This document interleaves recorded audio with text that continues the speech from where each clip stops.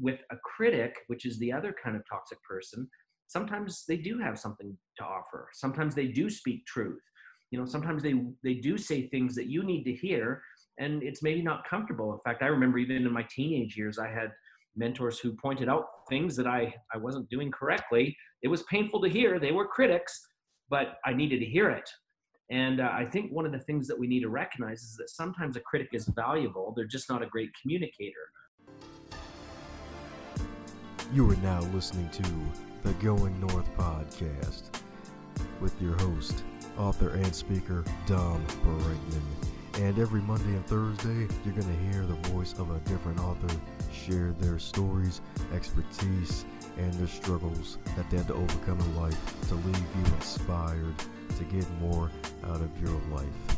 Be sure to not only listen to this episode, but share with others, connect with the authors, and always advance others to advance yourself. Now let's get on with the show. And today on the Going North podcast, we're bringing some fabulous humans from across the globe. Today is no different. Who am I kidding? It's a different day with a different author.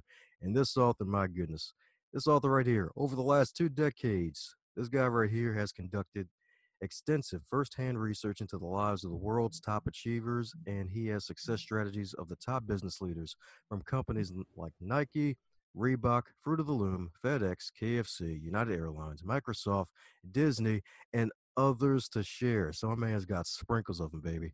ABC Television and Fox Business refer to this guest right here as the modern day Napoleon Hill.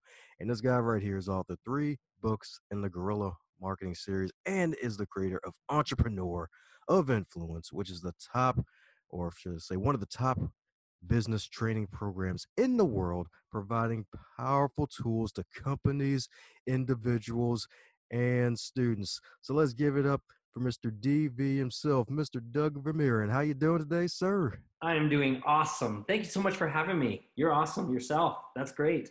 Yes, indeed. Yes, indeed.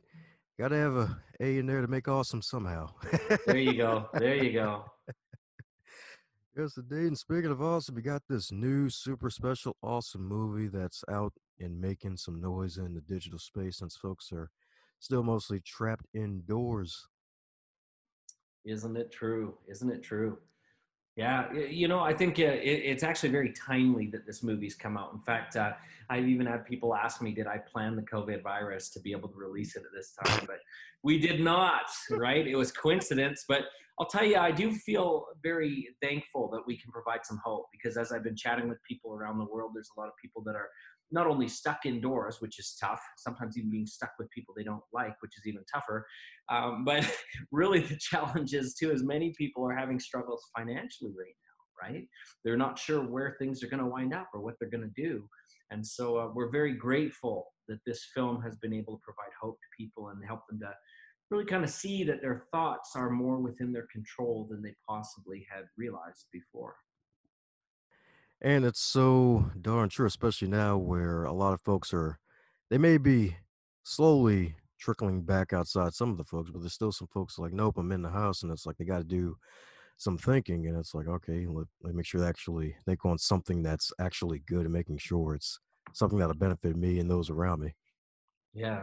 Yeah. Well, it's interesting because as you're saying, like, I mean, right now, I think it seems like the world is almost ready to restart, right? Like people are almost ready to get back to things, but there is still a lot of fear here, right? Like there's still a lot of people wondering, is it safe to go out? And what am I going to do for income? How can I restart things and everything else? And so, the truth is that everything does come from our thoughts. Our thoughts ignite everything.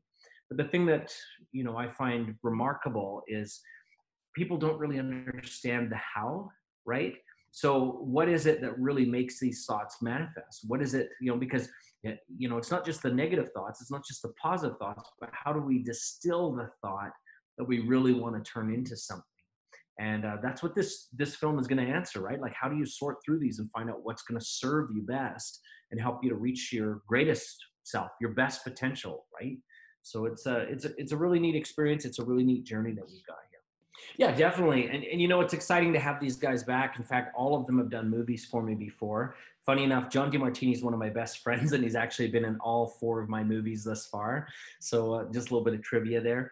But yeah, it's interesting because although we've had this discussion before, we've talked about it in The Secret, we've talked about it in my other movies. There's always been a level of things that we haven't been able to discuss, and as you can imagine, my biggest and hardest job with all of this, making these movies, I get a chance to really spend a lot of time with these people. I get a chance to go into detail on a lot of deep concepts. And then I have to actually make a decision of what I'll leave out, right? What will I not cover? And that's such a hard thing. And so this time we decided to do something a little different with the movie. I did include a lot of the really powerful stuff, everything that I thought people needed to know, but we also created a workbook and some other activities to go alongside the movie. So hopefully this gives people the deepest experience yet out of any of the films that you've seen. And the other thing that I think is kind of important too, that I always recommend, is that your thoughts really follow the things that you allow to influence you. Meaning, the TV you watch, the radio you watch, or listen to, the social media that you participate in, but also the people you hang out with. So one of the things I recommend is don't watch this movie alone. And when you're done the movie, discuss it, right? Find some people that you guys can talk through some of the ideas, and you'll find you'll get a lot more out of it than simply watching it by yourself. There you go. There you go. And funny enough, you alluded to one of my favorite points that actually take notes from the movie is the fact that a lot of folks tend to tell you avoid toxic people, but in the movie actually suggests instead of avoiding them, just better managing them. Yeah. In fact, that's interesting. When I interviewed the world's top achievers, kind of like you alluded to at the beginning, I got to like 400 of them. And the thing that was interesting is when you start interviewing 400 of the most successful people on the planet, you start seeing patterns emerge, right? Like it gets pretty clear what they do. And I noticed very quickly that there's a lot of things that a lot of the gurus of today do teach that's just not correct, that doesn't work. And the biggest thing we hear is avoid toxic people or sever them from your life. And now I get it. If someone's abusive, yes, you do need to depart. But oftentimes people do label those that are toxic incorrectly. Somebody just disagrees with you, they're toxic, and you cut them off, right? And that's not how top achievers work. In fact, they don't run from problems. They learn how to manage problems. And that's how we expand who we are. And if you want to expand what you have to expand who you are, which means you expand your ability to handle problems, which includes sometimes people. And the other thing that I think was kind of neat, I don't know if you remember, I mentioned in the film, is generally when we talk about toxic people, there are two kinds. So there are complainers that, they just complain and they don't really have anything to offer and there's no solution. They just complain, blah, blah, blah, right? And for those kind of guys, there's really nothing they have that they value or to offer of value, right? Like there's nothing valuable that they bring. But with a critic, which is the other kind of toxic person, sometimes they do have something to offer. Sometimes they do speak truth. Sometimes they do say things that you need to hear, and it's maybe not comfortable. In fact, I remember even in my teenage years, I had mentors who pointed out things that I wasn't doing correctly. It was painful to hear. They were critics, but I needed to hear it. And I think one of the things that we need to recognize is that sometimes a critic is valuable. They're just not a great communicator, meaning that they don't know how to say things in a way that you're going to feel good about it, but you certainly still need to hear it. And so I think that it's important that we look very carefully at how should we say, what we label that feedback to be, that we don't just, say, oh, they're toxic, irrelevant, not for me, not important. Well, it might be, right? It really might be. And it might be important for you to hear that. You might be on the verge of finding out something about yourself that really could make a difference for your future. Amen to that. Amen to that. And it's so true because there's some critics out there who may try to give the quote unquote hate to people, but then there's the true critics where it's like they're really trying to give you advice that's critical to your success. Well, that's exactly right. And, one of the things that I do think is important now, sometimes people ask me, how do your thoughts really become things? And they also ask me about what's the biggest thing that I learned when I interviewed the 400 of the world's top achievers.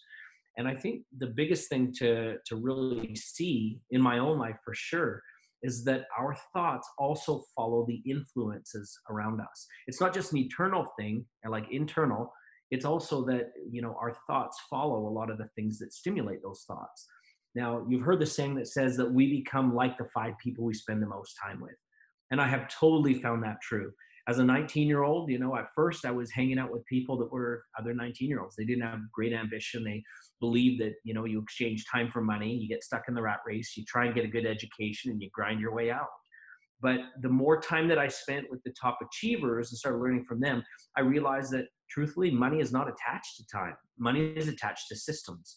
And money also doesn't necessarily care how educated you are as long as you're using the systems. And I also found that as I hung out with these people that think bigger, they saw possibilities and they were possibility thinkers. And so that kind of, I guess, environment, if you will, stimulated me. One of the things that I think is maybe also kind of cool to point out is that you've heard that your network equals or determines your net worth. Well, everybody always says that's about money, and money is a result. It's not really the foundation. So when I think of that, your net work determines your net worth, I take that word worth and I really kind of interpret it this way, right? Like worth is, what does somebody find valuable, right? What is of worth? And so truly your net work determines your values, right? And so if you hang out with somebody who's got a value on creativity, imagination, problem solving, facing challenges, rising bigger, and living a higher life, that's what we're going to see as an outcome. But if we, of course, hang out with people who have low values for those things, we're going to gravitate to that. And so those that we hang out with are actually the standards that we have. And so I think it's really important that we recognize that one of the biggest things you can do to level up your thoughts is change those that you're receiving benefits from.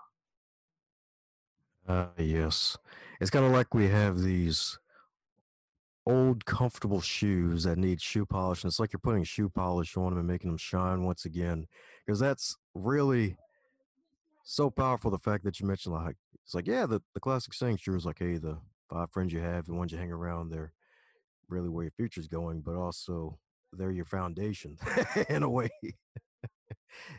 You got it. That's right.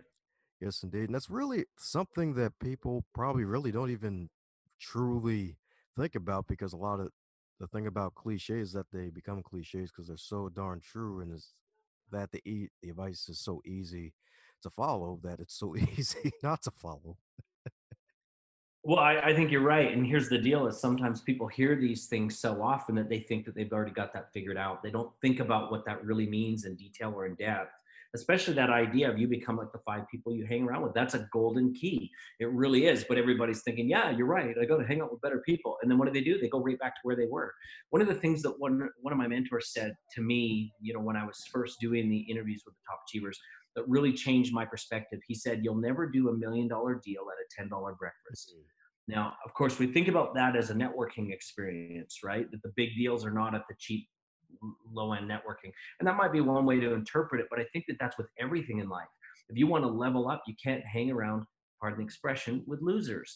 And I'm not saying that the people that you're with are losers and have no value, right? Somebody's going to write in now to your show and tell me that Doug Vermeeren guy is, a jerk, right? Because I use that word losers, but I'm going to say that you need to hang out with people that are going to bring out the best in you most of the time. There are people that, you should hang out with who are, obviously maybe on a lower level than where you want to be. That's fine, but you should be limiting your time with them, and you should be really looking to spend time with people that are going to lift you higher, that are going to inspire you, that are going to validate you, that are going to have you feel like you're in your brilliance. And one of my favorite interviews that I did was with a fellow by the name of Bill Bartman. And Bill started on welfare, but he became the 25th wealthiest man in the United States. And by the way, he is in our first film, the Opus. And one of the things that Bill told me, which I thought was just brilliant, he said, if I'm the smartest guy in the room, I'm in the wrong room. Right. True. So we got to really find a way to find. And again, I'm apprehensive to use that word losers, but I'm not really sure how to describe it. And I don't mean it in a derogatory way. I just mean it's maybe people who are satisfied where they're at. Right. Maybe that's, maybe not a loser, but it's someone who's kind of holding back from their best. They don't really realize that there's bigger for them and they're satisfied where they are. And that's fine. And I think that's a very dangerous place to be. And if we hang around with people who are just, satisfied to coast, satisfied to take the easy route or to take the, path of least resistance, well, that always leads to a life of unfulfillment, a life of despair, discouragement, and it's something that doesn't work. Like Socrates once said, the Greek philosopher, he said that we are teleological beings, which means that we find our happiness in making progress. If you wonder, what can I do to become more happy? Well, the truth is you're not doing enough to reach your potential, because we're in the process, whenever we're in the process of progression, we find power. And that's important. And if you're feeling right now, especially in the COVID, that you're discouraged and you're stuck, it's because you're really not pushing yourself in a way that's improving you right now. And the fastest way to really feel good about yourself is to do something that leads you towards your greater self. So I would encourage you that. There's a challenge that I'm just going to drop for you right there, whoever's listening, right? Ah, there you go. There you go. We all need to be challenged too, no matter what level we're on. And it's really fabulous that you're able to get around so many successful people and actually take and actually implement the advice you got from them. Well, it was a blessing. It really was a blessing. And, a lot of people have asked me again about how I learned these things from these people. And, the truth is it was sort of a line upon line kind of thing. So my first success interviews that I did certainly gave me a foundation, but there's a lot different questions that I'm asking now, right? Like, I've expanded and I've grown too. And I think if there's one important lesson that we all can learn from, the top achievers in the world, whether it's my interviews with them or just the way they conduct themselves, is you must be curious. You must become a lifelong learner. You must understand that while you're learning, that's where your growth is, and learning means you need to change. In fact, I've been telling some of the speakers, and you might remember this in the film, but some of the speakers from the film, I said the important words here are not thoughts and things. Our things always exist, right? Things are always around you. You want a Ferrari, it exists already, right? Your thoughts are not necessarily going to create it. It already exists. And your thoughts, again, are always there, right? Whether they're positive, they're negative, they're neutral, they're happy, they're enthusiastic, whatever it is, your thoughts are always there. But the two other words, how and become, are important. So how are you going to stabilize the thoughts to attract the things that you want? And maybe most importantly, that word become, how are you going to change? How are you going to change yourself to become the individual that can accept those things that you want? In fact, Jim Rohn once said, and I thought this was brilliant, he says, if you win the lottery, you're going to have to learn how to become a millionaire really fast. Because the truth is when we're given something or an opportunity, unless we're really willing to change and to step into that new opportunity to become something new, whatever arrives, we're not going to be able to maintain it. And so it's kind of my hope that people understand. You've heard that saying that said, you've got to be it before you can do it, before you can have it. Most people are looking right now for, what do I need to do? And they're also saying, how can I have it? But they're not really looking at who they need to become. And that's where the complete difference, that's where the real change in the shift take place. I forgot who it was. I'm not sure if it was you or someone else where in the movie where it talked about are you willing to connect on the inside and direct your focus on what you want on the outside. And that's so true because it's like, you know what? You're so right. A Ferrari, if that's what you want, it's already there. It's like you got to actually connect on from within and actually do the true Yeah, inner yeah, connection. So for yeah. those who, oh, sorry, go ahead. Just one thought on the Ferrari too. Speaking as a Ferrari owner, they often say Ferraris and things like that are like boats, right? The happiest day is the day you buy it, and the second happiest day is the day you sell it. So don't think that that's going to be your end all be all of happiness too, because I think the important thing is for most people also with this idea of what they want, they don't really take the time to consider if it's going to make them happy or not, right? And I love what Stephen Covey said in Seven Habits of Highly Effective People. He said that most people climb the ladder of success only to find that it's leaning against the wrong wall. And so I think it's important that before you decide what it is that you want, one of the things that we teach our students is that happiness is not a choice. You've heard before, happiness is a choice. Well, that's actually half the equation. Happiness is a choice, but it's also being very excited, at peace, and in harmony with the consequences that follow from those choices. Immediate gratification never creates lasting happiness. But when you make a choice based on something that you do want long term and the consequences arrive in a manner that's pleasing to you, that's happiness. And so I think we just need to recognize that it's not just the having, it's the enjoying what you have that makes the difference. Oh, yes, indeed. Wise words spoken by sages. Because it's so true. Because I never did understand the allure of the whole sports car thing. Because that's the thing I keep hearing so much from those who've actually owned is like, yeah, Yeah, yeah, it's nice to have for pictures and everything and driving it, but you got to keep up with it. Well, I'll be honest with you. I do love owning a car like that, but I love it for different reasons. And for those that follow me on social media, you see that I rarely post pictures of things like that. And if that's why you get them, you're not really getting them for you anyways. You're getting them for other people to admire you. It's an ego thing. It's not really an authentic thing. We could really get into a deep conversation on that. Maybe we will another day. But the truth is the things that fulfill you are generally not the things that you post photographs of to get likes. Like your motive will not be to seek approval outside yourself for the things that really do make you happy. They make you happy regardless of what people say. And so I think it's important also when we're looking at, our motives and things, like when we do things, like I said, for immediate gratification or to please others, we can generally count on that they will not give us lasting satisfaction. We need to find that authentic value, if you will, and when we do that, we can start creating things that will keep us happy independently of the opinion of others. And that's actually what true happiness, I believe, is. It has nothing to do with other people when it's authentic to us. There you go. And for those who want to truly be authentic and come from a true place of authenticity, what's probably the advice you would give to them from your experience? Well, it's interesting because as we talk about it in the film, we kind of use the words authenticity and harmony when we talk about programming. In other words, the programming that's happened to you as an individual. And many people, they look at programming and they think, oh, okay, so since the day I was born, I've been programmed. What my family's taught to me, what, my community's taught to me, what I've seen on TV, the beliefs that I've had, the values that I had, that's all the programming. But the truth is you're even being programmed now. Even as you listen to this show, the information that you're taking in is becoming part of your program. And so I think we need to understand that when it comes to being authentic, we need to start taking control of our own programming. And how do we do that? Well, first of all, we need to become aware of what our programming is creating, not only in terms of the limitations, because we also talk about that too often, I think, as people. I can't do it because my belief systems limit me, this, that, and the other. But the truth is your programming also gives you power, right? When you're, like we said in the beginning, hanging out with good people, bringing in great influences, that's a form of programming too. And it gives you the thoughts and the beliefs that you can and that you will and that you are destined to succeed. Now, once we have that awareness, the next power that we need to activate is what I call the power of choice. When we start seeing that we have choices to do new things, we can take new paths. And every choice that we understand that we have, it gives us more power. Now, I'm not saying that we have to take all the choices that appear to us, but just the fact that we see more expanded ability, the ability to do more, to make new choices and everything, that's power.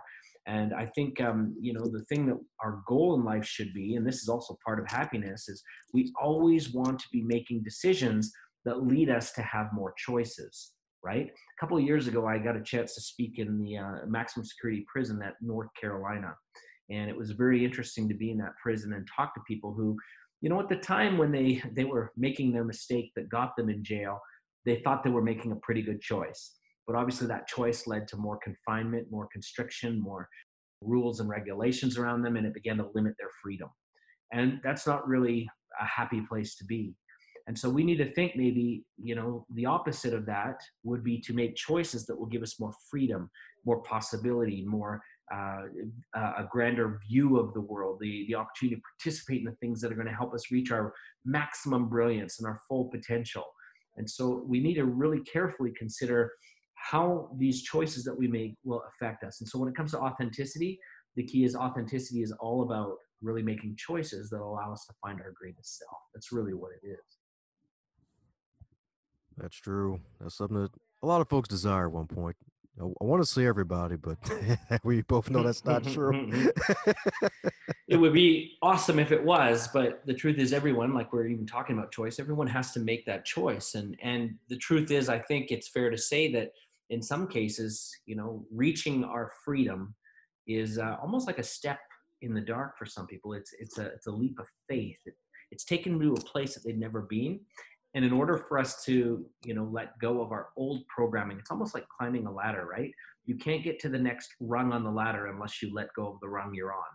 And many people just aren't willing to do that. There's too much security in their mind. There's too much of a foundation that they've already built. They think they've maybe invested too much effort or time, and for them to try something new at this point in their life, in their mind, just too risky because their programming has told them that they're going to be losing everything or possibly losing everything if they try to gain, right? If they try to become their truest self, there's too much to lose.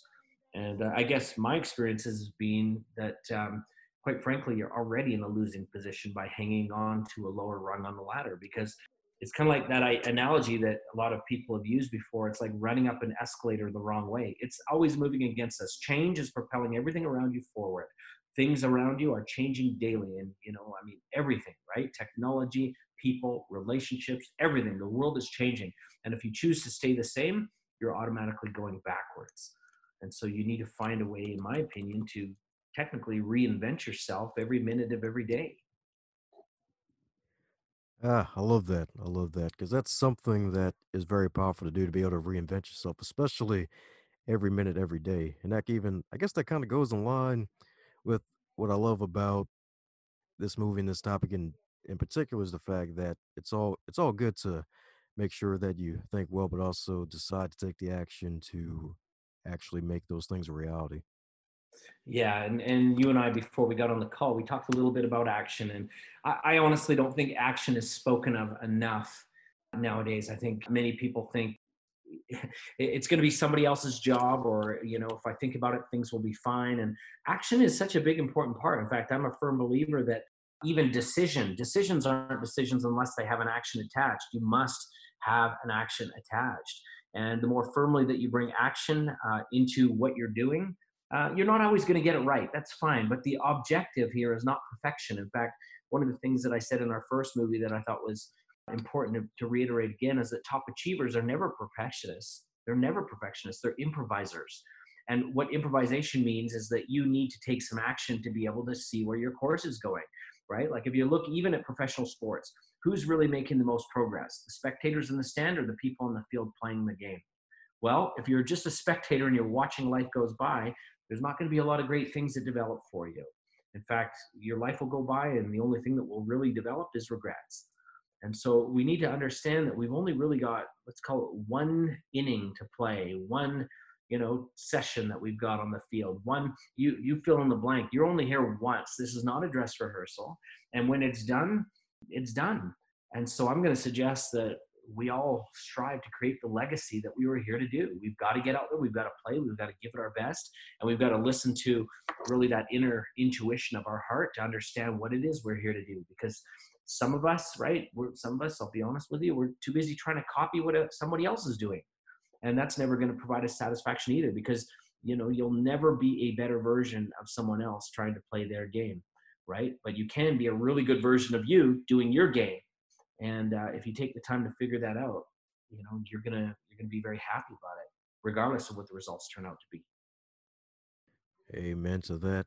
And since we got a lot of folks starting podcasts nowadays, and you interviewed over 400 of the most successful people on the planet, what's probably some advice you'd give to those who like to interview people to become a better interviewer? Well, the first thing is don't be concerned about the interview. What's been most valuable for me is to actually build a long-term relationship. So you're not just getting a one-time talking with these people; they really become your friends. And it's kind of funny. Today, I actually had some phone calls with some of the top achievers that I interviewed that I'm still friends with today. So I was on the phone earlier today with Brian Smith, the founder of Ugg Boots. I was on the phone today with Barnett Bain, who won an Academy Award for What Dreams May Come, and one of our business partners, Michael Binko, who was actually the executive producer of the game show. Let's see, he did a few. So what's the millionaire one again then? Oh, Who Wants to Be a Millionaire?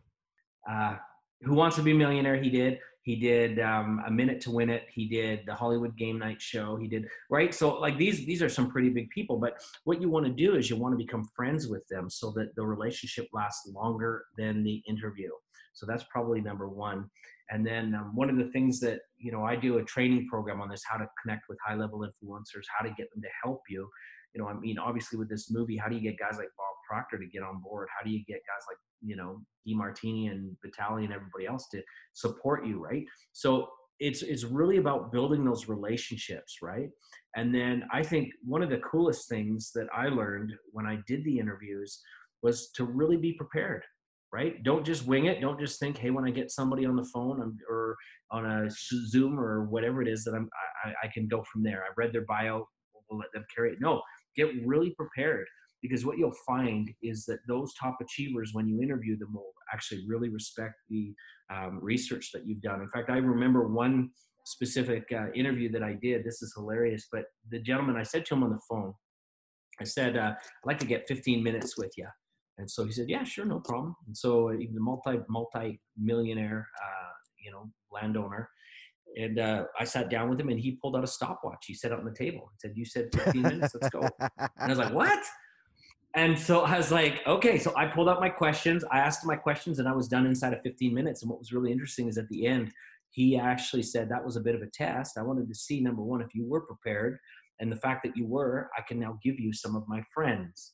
I will give you to other people, and I will recommend you. And then we've become really good friends to this day. And a lot of times now, we have conversations, of obviously no stopwatches involved in some of these, but it's one of those things where, if you're going to play at the high level of top achievers, they want to know that you're serious about who you are, right? They want to know that you have clarity on what you're doing, what your purpose is. And if you have clarity around that, they are going to, they'll find it easy to support you, right? And so I think that's probably one of the coolest things. And by the way, something interesting that he taught me that I thought was really kind of neat is, we were talking later about this 15-minute idea, why he did that, why he chose 15 minutes instead of like an hour. Because most people, as you want to meet somebody for a quick meeting, well, you plan an hour and you go sit at a Starbucks and you chat for an hour. And then at the end of that hour, well, maybe there might be some business done. And then, you book another meeting, and well, you slot in another hour. And it was interesting talking with him about this. And he said, that most time that hour comes from how we were trained and programmed when we were in school, right? We were told that you can't learn math, or you can't learn social studies or English or whatever it is, unless you dedicate an hour, right? Like that's what the class is. It's an hour.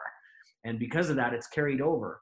And then he pointed out, which was interesting, he said, most of the meetings that we've gone to, the business can get done in 15 minutes if you guys really, come prepared and get your head down. And you train people, write this down, everybody listening, you train people how to treat you. You teach people how to treat you. And so if you tell someone you've got an hour to sit there and gab about BS stuff that doesn't really matter for you or your business and so forth, well, your day is going to be taken away from you. Your day will be absorbed. But if you say, listen, we've got 15 minutes, we can do it in person or on the phone, this is what we need to talk about, everybody come prepared, you'd be surprised how much you can get done in a short period of time. And all the top achievers that I've spent time with, they are very focused. They know what they want. They know what they want going in, and they also know what they don't want. And they're not prepared to mess around wasting time with things that don't need to be talked about. So you want top interviews, you need to come prepared. That's what I'm trying to say, I guess. There you go. That's true right there. And what I love about you is that right these past few days, even checked on your YouTube channel, how I love the fact that you mentioned that you really want to be an influencer, a true influencer to those that matter to you, not try to go for the whole entire planet, because it's really tiring and it may not be what you truly need to do, because everybody may not be necessary to be a part of your life that may be necessary for a short time. I'm so glad you saw that. I'm on a bit of a crusade, because this word influencer is being thrown around a lot nowadays. And everybody thinks I need to be an influencer, and that means I got to have 1 million subscribers on Instagram or whatever, blah, blah, blah. And that's not really the true definition of influencer at all. The true definition is not to have subscribers, it's to actually be favored, right? Who are you liked by? Not the quantity, but I'm talking the quality. And so you want to be, have a very specific group find you to be the authority, the influencer, and so forth in your marketplace. I'd much rather have, in fact, here's a true story. So I don't have 1 million subscribers on Instagram. I don't really care, to have that. But I've got friends that do. I've got one friend that's got about 2 million subscribers on Instagram. And I don't think he knows even, 10% of those people in real life. Well, I was recently at a mastermind in London. He came with me. This is London, UK. I had 6 people in the room. And I kind of did it. I don't know, maybe this is a bit cocky. Please, nobody feel like I'm being arrogant, but I did it to prove a point. I said, let's see how well you do. You post an offer to your 2 million or whatever it was people. And I'm just going to talk to these 6 people here. Just 6. That's all I'm going to talk about to these people. And I'm going to spend the day with them. You spend as many tweets and whatever you want to do to this 2 million people. And in the end, I think he had made somewhere around $15,000 or $20,000 with his 2 million people. And that's pretty impressive for a weekend, right? But with my 6 people, I did 250,000 British pounds, which if you do the equivalent, I'm in Canada, so that's roughly $500,000 with 6 people Wow. versus his $20,000 with 2 million people. So again, I think it's being favored by the right people. It's building those relationships of trust. It's connecting with the right people on a high level. And I'm not really worried about the quantity of people that like or subscribe. It's wonderful to have that. You're all welcome to like and subscribe. Please do. But the truth is if you get my vibe, you'll become my tribe. And if you don't get my vibe and you don't like me, that's cool too, because there's lots of great teachers out there. There's lots of really wonderful people that maybe you do resonate with. The biggest thing that you should be seeking for, and again, back to this idea of using your time and effort sparingly, remember 15 minutes, you can do a lot. You want to find the people that are going to add the most value to you and that don't deliver fluff, that actually really deliver stuff, strategies that you can use, things that you can do, things that will help you get to the next level of where you want to be. Again, we're not trying to copycat or parrot or become the mentor, right? We've got to become our own person using the tools from the mentor, but we don't want to become a parrot. There's already one of that person that, destroys authenticity. But yeah, you want to find your best self. And, it's so interesting that as I went out and I interviewed those top 400 achievers, and by the way, I don't think anybody on the planet since Napoleon Hill has done that. I've got some really good, clear data on what it takes to become wealthy, to create success, to build business that nobody else on the planet has, as far as I'm aware. But the thing that I noticed about all of these people, for example, when I was with Frank McGuire became like a grandpa to me. He was one of the 4 founders of FedEx, the former VP of marketing for KFC, American Airlines, aide in the White House under Lyndon B. Johnson and JFK, and so many things that he done. Like, he had done amazing things, but never once did he try to make me into him, right? And that's an important thing too, just to recognize that, you need to find not only a mentor who has a good track record of creating things, but you need to recognize, can he help me in what I want to do, right? And will his methods work for me? And it's okay to learn from multiple people. It's okay, I kind of love the idea of, what does it take the best, ditch the rest. I think that that's an important thing, and you've got to kind of find what works for you. And you should never aim on being a carbon copy of a mentor or someone who's teaching you. You should strive to be your best self, but taking the best information wherever you can find it, right? Yes, sir, indeed. Yes, sir, indeed. So coming down the pike here, and just gonna probably about 2 more questions and have you do a quick promotion at the end. So next question is there a question that you wish you'd be asked more often when you're doing interviews like this? Oh my gosh. I never really thought about that. That's a good question. Yeah, I don't know. I think for me, it's, having, again, done the interviews with the 400 of the world's top achievers, the thing that is always kind of fun about these interviews, like I love chatting with people like yourself, is because, yes, I kept a journal the whole time that I was meeting with these people. I kept tons of notes, but there are sometimes little things that I forget that I've observed or seen that are even lessons to me. And so sometimes it's kind of cool to have a question that really I haven't kind of had, like a new question, a kind of a unique kind of digging question that gets me to think about my experience, because I learn too, right? And yeah, I mean, there's so many things that I guess people could ask. I guess, you know if we're really looking about, like, a thought that's coming through my mind right now, that, just going through a memory, of course, one of my favorite things really has to do with creating abundance and wealth, right? And this isn't just about money. This is everything, right? Like abundance in all areas of your life. And I think that people don't ask enough about that, right? They're afraid about this discussion on money. And I'll never forget that I was standing out front of a hotel with the same gentleman, Frank McGuire. And there was a gentleman, a young boy, who was putting our bags into the vehicle for us and stuff. And as this kid was done, he turned to Frank for a tip, and Frank held out a $5 bill, but he didn't let go of it. So this kid had one end of it, he had one end of it, and Frank looked right into this guy's eyes. I'll never forget. And he kind of like, the kid's like weirded out, right? So he says, "What's that?" And the kid says, "A $5 bill." He's like, "Well, what's it worth?" And the kid kind of looked down at the sheepishly at the money, and he says, $5. And Frank says, "No, It all depends on what you do with it next. And then he let him have the money. And so I was like, wow, that was a Wow. powerful experience. And so from that, I kind of learned from a money point of view. And Frank later explained to me, he goes, every dollar that you have is a seed. It's a seed, and how you use that dollar will determine if it grows other dollars. And so from there, I began to think about all the things in my life that are abundant. How am I using them? How am I really taking care of them? How am I planting them to be bigger? And that's not just money. Again, that can be everything from your time, from your talents, from the contacts that you have, from the skill sets that you have, from the systems that you have, the like everything, fill in the blank, right? Like, how are you using the things that you have right now to the greatest possibility to create more so that you can experience more? And so I think that's one question that I'm not asked enough. And like I said, specifically about money, no one ever talks to me too much about money, but it's a conversation we should have. How do we create more freedom through that? How do we create more abundance through that? So, yeah, I think that's probably a question that, yeah, who knows? Maybe we'll come back on in another time and we'll just have a money chat. We could do that too. That'd be fun. Sweet. That'll be good for round two. I'm actually surprised folks don't ask you about that more No, often. they don't. They don't. But Wow. it's important. Okay. Yeah, it's important. And you have great money advice, so I'm surprised people don't ask about that. All right. Well, maybe next time what we'll do is we can even talk about passive income. One of the things that Money Magazine just rated me as the #1 passive income coach in the world, but it's not really something I do, right? Like, I'm not a money coach. I just happen to be very good at it, but it's not even my fault. It's because I got the 400 of the top achievers, 400 of the wealthiest people on the planet showing me what to do. And yeah, I know there's people that write books on investing and things like that. And I know there's some great stuff out there by Tony Robbins right now, and I really love it. He's done a great job.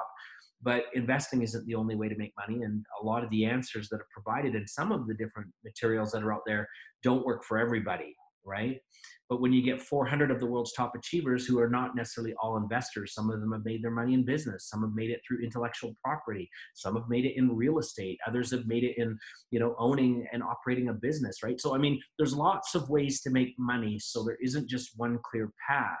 But depending on what you're doing, there's actually some systems that you can put into place that will make it a lot easier for you. So maybe in the future, yeah, let's we can revisit this subject. It would be fun. Oh yeah, definitely. Because I watched one of your past interviews, and you use this example of a credit card and making it thin line, and then just doing a whole jumping Ah, motion over it. I'm like, dude, like I've never it's heard it true. explained that way so well. I'm like, dude. Well, like I say, making money is really a lot to do with our choices. And the thing that's, I think, been astonishing to me, because I was not raised in a wealthy family. My father worked in construction. My mom babysat kids in the home. And I actually recently had a discussion with my parents, and I found out at one point my dad had 4 jobs at the same time just to make ends meet. Mm. So we were broke, right? We were super broke. And up until my high school years, even including, mostly I wore hand me downs that came from one of my uncles. And of course, he was bigger than me. So I looked kind of awkward, right? That was my high school. But it's something that once you understand how money is made, how money arrives, it comes a lot easier, right? And so, yeah, we could certainly have that discussion.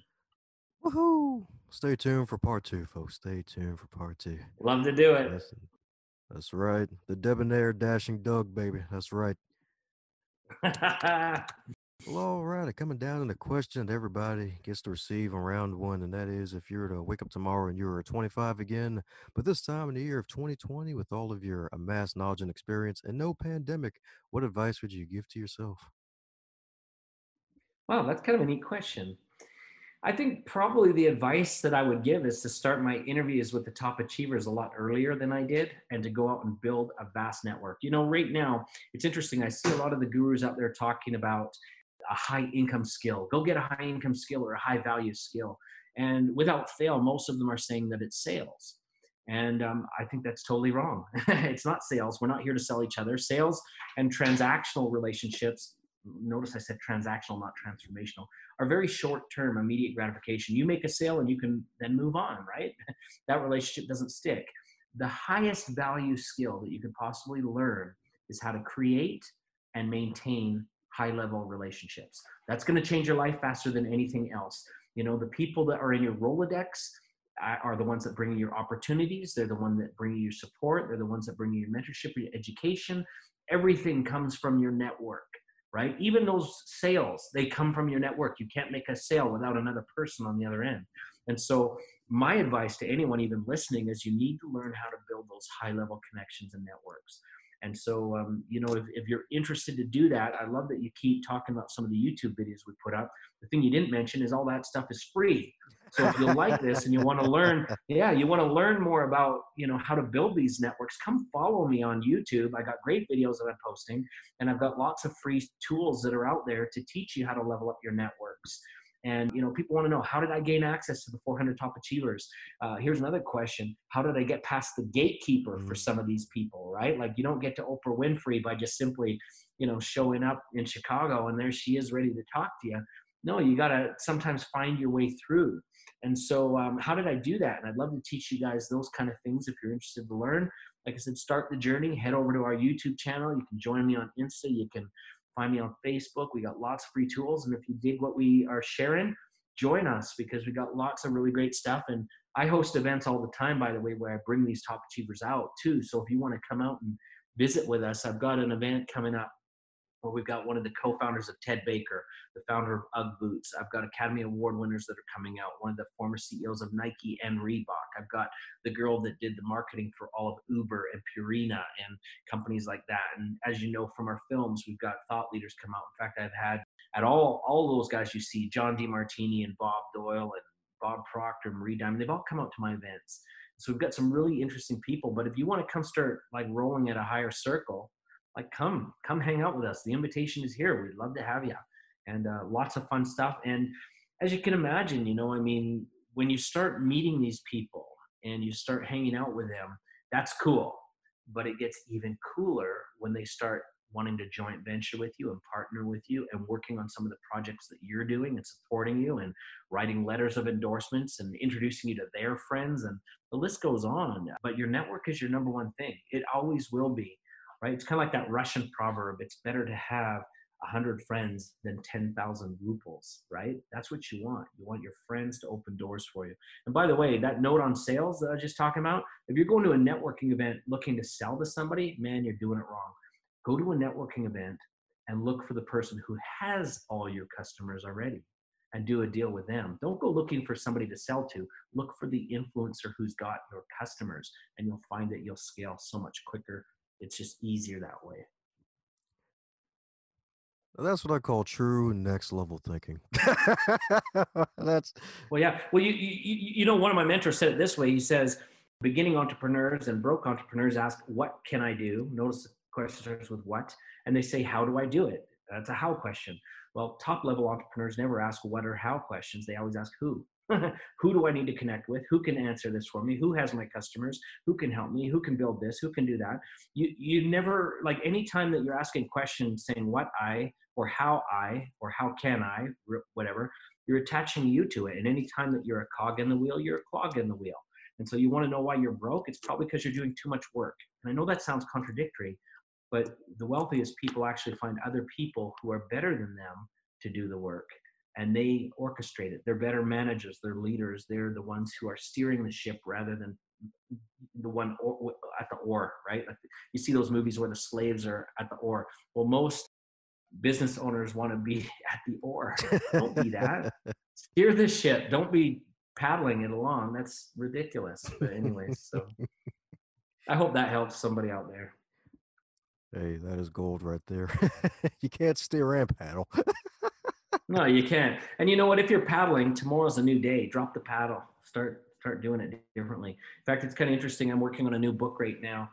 You guys have heard of things like the 4-Hour Work Week and all that kind of stuff. Great book, by the way. But I think that's too much work. I really do. If you want to become wealthy, I do most of my work. I'm working on a book right now called The 6-Minute Workday. Oh, wow. And for my companies, I'm right now doing about 8 figures in passive income every year. So in other words, it's not attached to a job. It's not attached to time. But what I do have to do, and let's get the proper understanding of passive income, is there are things that you have to manage, and there are things that you've got to lead out on, and training that you need to do, and so forth. But that can actually be done in about 6 minutes a day once it's set up, right? Like once it's set up. So yeah, who knows? Like I said, we'll come back. We'll talk about that if you want. Happy to do it. Sounds like a fun conversation. Sounds like a conversation on steroids too. My goodness, 6 minutes. Yeah. And again, you'd be surprised what you can do in 6 minutes if you get focused, right? Oh wow. Six pack abs metaphorically in 6 minutes. Gotta love it. That's hilarious. Woo! Well, definitely gonna put all of your stuff in the show notes. Definitely reach out. Check out his YouTube channel as well as his name, which is the one and only Doug Vermeeren. Yes, indeed. Did I pronounce that correctly the second time? Vermeeren, but that's all. It's all good, right? I'm not the important one. You guys are, and so just as long as they can look up the name to find the free tools and the free support, I'm happy with that. Woohoo! Definitely check out his wonderful stuff. Indeed, definitely check out his wonderful stuff. My man's completed a whole dress full of gems tonight with his wisdom. That's what I'm talking about right there. So, Well, any we've parting had words? fun. We've had fun. That's right, fun on a magical bun. So, any parting words for the folks still listening, Doug? Just be brilliant. Just dial into your best self. Don't settle for less. Again, you go around this world once, and I think it's really important that every day you give your best and you find what's going to make you happy and fulfilled, that allows you to have as many freedoms and choices as you can. Be brilliant. Recognize that you're brilliant and trust in that. That's so important. You just got done listening to another powerful, power packed episode of the Going North podcast. I hope you really enjoyed what you heard. You made it all the way to the end. You get to hear all sorts of goodness. I was the best, but you just got done hearing some goodness. Go check out the guest stuff. It's all in the show notes on the website, donbrightman.com, and also reach out to those that you've just heard as well. And keep rocking it, because you yourself are phenomenal for making it this far. And keep going north.